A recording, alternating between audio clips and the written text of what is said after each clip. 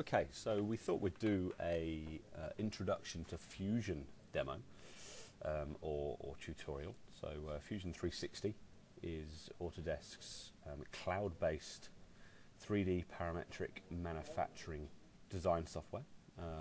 It's an all-in-one tool, so to speak. So it allows you to create 3D models, 2D drawings of those models, assemblies, single parts, surfacing models, do photorealistic rendering, animation, FEA and stress analysis, and also CAM and toolpaths as well to get your code out to your CNC machines. So it's a really good application. It's ridiculously priced, and a lot of people are picking that up and starting to use it.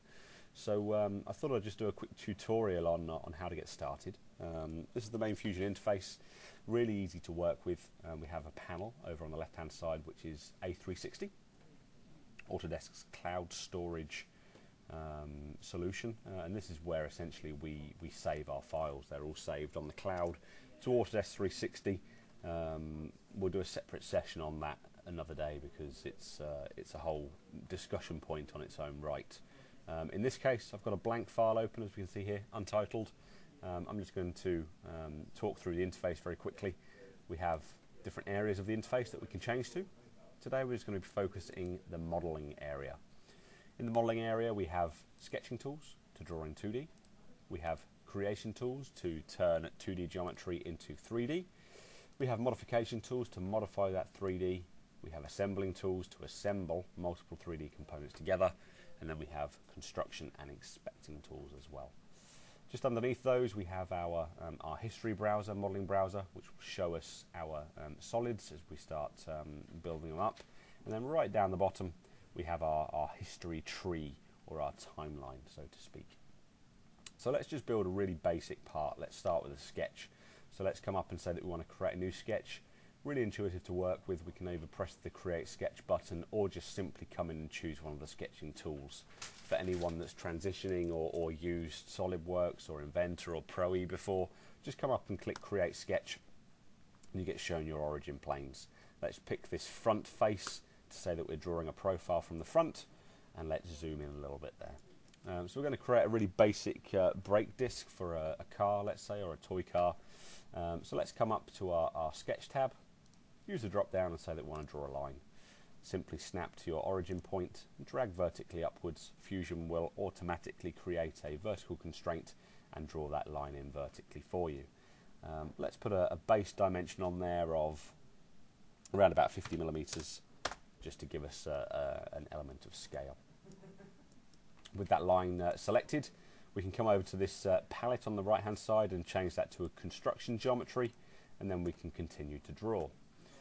We've also got a really intuitive right click menu, just like the marking menu inside of Inventor, so we can gesture downwards on that right click menu to come into our sketch tools, and we get shortcut menus for all of our other options in there.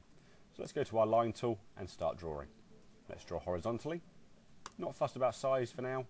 Let's then draw down at a slight angle. Zoom out a little bit, draw horizontally again. Click and hold over the end there, and then gesture out to do an arc. I'll show that again because it's a little bit different to how you're used to drawing. So again, pick up your line tool. If you've done this in Inventor before, it's exactly the same. So we are in our line tool. We're in our line tool. Hover over the end point here. Click and hold your mouse button. Drag out and then down. It will put you into a tangential arc. We can then let go to complete the tangential arc, and then finished our closed profile. Once we have our closed profile, Fusion does a really nice visible or visualization for us to show you that we actually have a closed loop profile. It's being shaded in orange. I'm just going to right click and go to my sketch dimension this time and place a dimension between this line with my original construction. Whilst placing that, I can right click and choose diameter dimension to specify that I want that to be a diameter, or leave it as a standard linear dimension should you want to. Let's leave it linear and place that at 15 millimeters. I'm going to do another couple of dimensions here and say that I want this one to be 40. I'll place another one in. Notice this has just come out of the way a little bit here, so I'm just going to select it and make sure that it's locked vertical. Okay, so we can place dimensions and constraints much like we can in normal Inventor. So again, that just skipped out to the side there, so just select the line and say that you want that to be vertical. Let's continue to add some more dimensions now. Let's go back down to Sketch, hover over, and Dimension. Let's go this one. Maybe we're going to put that up to 70 millimeters. Let's do an overall rough length there of around about 200 mil, and then maybe a thickness here. And maybe do that thickness of roughly, oops, from here to here, roughly about 12.5. I'm happy with that. At that point, we can say that we would like to finish that sketch, or we can quite simply come straight up to the creation tools. We still have creation tools on our right click menu, by the way, but I'm going to say create and choose revolve. Now what revolve will do is it will take our closed profile, which is the orange shaded area, and it will allow us to revolve it around an axis. For example, I can say create, revolve, choose my profile. We have our dialog box over here on the right hand side, so choose our closed loop profile, choose our axis, and Fusion will rotate the shape or the profile around the axis for us. We can change any of the type-ins over here, or grab the visual utility or visual gizmo here if you like to change that should you want to. We're going with 360 degrees. That gives us our 3D shape. Once we have that 3D shape, we can start adding more information to it. So again, we can pick up this top face and we can say that we would like to create a sketch. On that top face, I'm going to zoom in. I'm going to use my line tool to snap a line. Let's pick that line up and say that we want to go point to point between those two intersections there. I'm going to select that line and turn it into construction so it's ignored as part of any other features. I'm going to grab a point and place that point on the middle of this line here, and then I'm going to stop my sketch. If I go to create options now and come down and find hole, we should be able to pick up the point that we've placed during our sketch, and this will allow us to place a hole on that point. Now we have a number of different types of hole, much like we have inside of Autodesk Inventor Professional, so we can just say that we want a simple counter bore hole. Again, because we're very visual in Fusion, we can literally grab our gizmos here and play with them. But for me, much like we can in Inventor, we can come on and choose exactly how we want this hole to work. So we can say that we want our hole to go through all of the geometry. I want the main diameter of my hole to be, let's say we want it to be an M15. I want my tip angle to be 118 degrees. That doesn't really matter because we're going all the way through. We're saying that we want the counterbore depth to be 5 millimeters, and we want the diameter of that counterbore to be, let's say, M20. Extents is going to go through everything, and we can press OK. That goes ahead and creates my hole. No thread on there as yet, but we can place a thread on there if we should want to. Remember earlier, I said that we have a history tree or a timeliner. In Inventor Professional, it's over here, but on Fusion, this browser is just showing you your sketches and your bodies. Our timeline in Fusion is down the bottom here. And we can see that much like in Inventor and other parametric tools, we can roll back to each individual sketch or feature.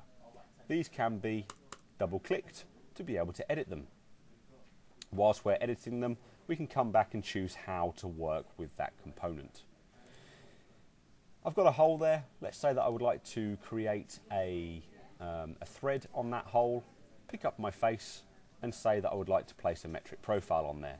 Now what Inventor Fusion will do, or sorry, what Fusion will do, not Inventor Fusion, that's old terminology, is Fusion will change the diameter of that hole and actually modify the hole itself so that it matches the thread. That's different to how the old Inventor tool works because it actually gives you the correct size of the hole rather than keeping the hole too big. Once I've got that, let's say create, come down to pattern, and we can say that we want to create a circular pattern. I'm picking up objects, which is my hole. I can come pick my hole, hold down control and pick my thread from the browser, choose axes, pick up my axes and say that I would like to have 3 of those. I can press OK and Fusion will create a pattern of those 3 components. From there, I'm going to say that I'd like to create another sketch on this top face, and this time we're going to remove some geometry. Let's say that this is going to be a brake disc for a race car or something like that, so we want to make this nice and light. So let's come in and place some arcs. So if I come down to my sketch tools and say, let's do a basic 3-point arc. I'm not overly fussed on accuracy, but I'm going to do a basic arc here, and then I'm going to place a standard circle, center point circle. I'm going to place it on the start of this arc and place that center point circle at a 10mm diameter. With that, I'm going to say that I would like to pattern in the sketch mode this time. So we can say sketch, we can come down to circular pattern within the sketch, much like we can inside of Inventor. I can pick up my objects, pick up my center point, and say that I would like to pattern around. In this case, we want to go for an angle, and I can just visually drag that until it looks about right. So I can say that I want to go for a total of maybe about 50mm or so, or 50 degrees. A little bit too much, let's go for 40. That's perfect, and maybe have about 8 of them throughout there. Once I'm happy with that, I can say OK, stop sketch, say that I would like to extrude, pick every single one of those closed loop profiles, and say that I would like to create a cut extrusion, and I would like to cut through all of my geometry. Just to spin around, make sure that your arrow is going in the right way. As long as your arrow is pointing in the right way, you should see red to show you that you are cutting through. We can press OK, and that will cut all of those holes through for us. I'm going to say that I would like to modify this component and place a fillet. I'm going to place a fillet on all of the lower faces of those individual holes. Oops. Try that again. Modify fillet. I'm placing a fillet on all of those lower edges here. We're just going to put a small fillet on all of those edges, and we use the top ones as well, just to take the sharp edge away from that cut. Let's just put a radius in there of about, not 21, that's far too big, about 2mm or so. We could even go down to 1, we don't need it to be particularly big, and press OK. Let's create another pattern, this time in 3D, circular pattern of my extrusion cut and my fillet, using a rotation axis once again of the center of this brake disc, and I want to have 12 of them patterned around my part. Press OK, and it will pattern all of those for us. We can finish this off and say we want to select that edge, modify that with not a chamfer, a fillet. Just put a fillet down on there of around about 5mm, maybe up that to 10. Press OK. Now I don't like the size of these holes. I want to make these holes a little bit smaller so I can put a fillet on the top there.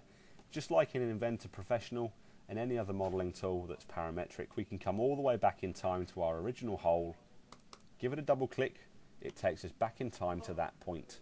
We can then change the diameter of the hole or just the bore. Let's just drop the bore down to an 18mm, and I'm going to drop this down to an M12. Press OK. Change my thread as well so that it's a 12mm thread, and then we can modify, add a fillet, and place the fillet on the top edge there at 5mm.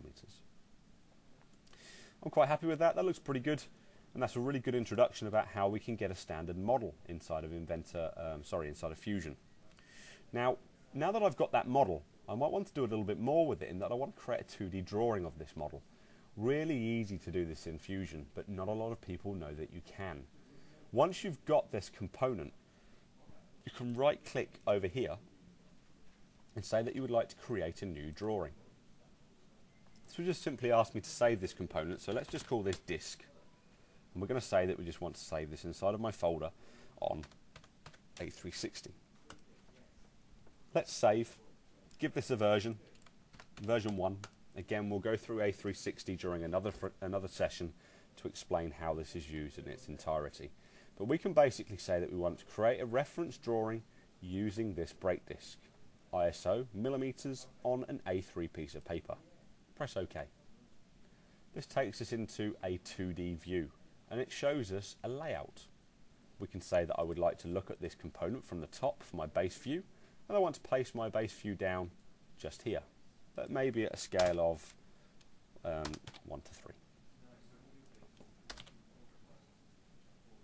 I'm placing that view and dragging to the right hand side and pressing OK.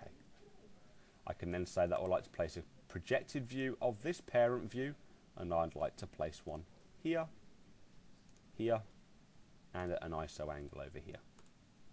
Right click OK, and I'm just going to move these views individually just to tidy up my sheet. I can select individual views and change the way that they look and feel. So I can grab this view and say that I would like to look at how it's shown on the drawing. So we can double click this view and say that we want the style to be shaded. You'll notice that this just flashes the screen, it regenerates and gives that a shaded view for us. We've also got the ability to create sections, so I can grab a base view, put a section line through it, right click and continue, and then place that section down like so before pressing OK. These views work exactly the same as Inventor Professional, so if you've used that tool before, you should be right at home. Let's go to annotate and just place a few dimensions. For example, let's come in here and annotate our hole. Let's annotate this top face.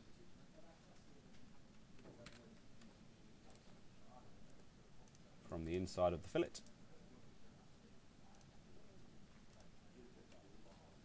Let's put an annotation on the fillet itself. And you would continue to annotate up those different views. But as you can see, we can create our 2D drawings in very much the same way we can in any other CAD package. Those drawings can be as detailed as we need them to be, with dimensions and even bill of material information if you've drawn an assembly. We can output those to both DWG format and PDF format. By default, they are stored against the component inside of A360. At any time, we can go back to our 3D model and make a change. For example, I could say that I would like to create another sketch on this top face. On this top face, I'd like to go in and create a slot, which is going to be a center point slot. Let's just go from here to here and draw a nice simple slot. That's the wrong type of slot. I want it to go end to end. Let's just do an undo. Create a center slot is what I was after. Let's go from there to there. Create that slot. Stop the sketch. Extrude that all the way through as a cut.